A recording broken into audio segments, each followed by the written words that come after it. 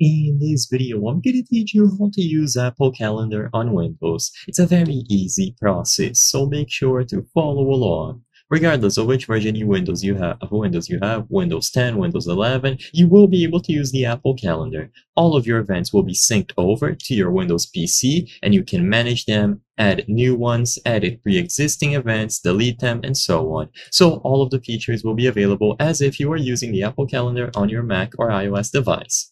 So to set it up, for the method that I'm going to show you in this video, you have to sign into your iCloud account on the official website. There is a standalone application, however, that one requires a lot more setup in my opinion, and because the iCloud version online also has all of the standard functionalities of the Apple Calendar, I believe that it is the best choice. So open a web browser and go to iCloud.com. In here, click on the option to sign in and use this same Apple account that you use whenever you sign into the Apple Calendar on any device. So your standard Apple account. Once you sign into your account, you will see this message at the top, and of course the calendar app will be available here. So all that you have to do now is choose the option to use the calendar on the iCloud website.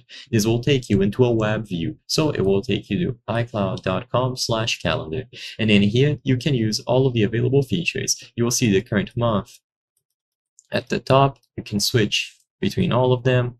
You will see all of your events appear on these tiles. You can see the current days and so on. All of the events will be displayed. You can change how it looks and so on. As I've said before, I believe this is the quickest way to get Apple Calendar set up and running on a Windows laptop or PC. However, if you want to, you do have the option to download the standalone Apple Calendar app as well.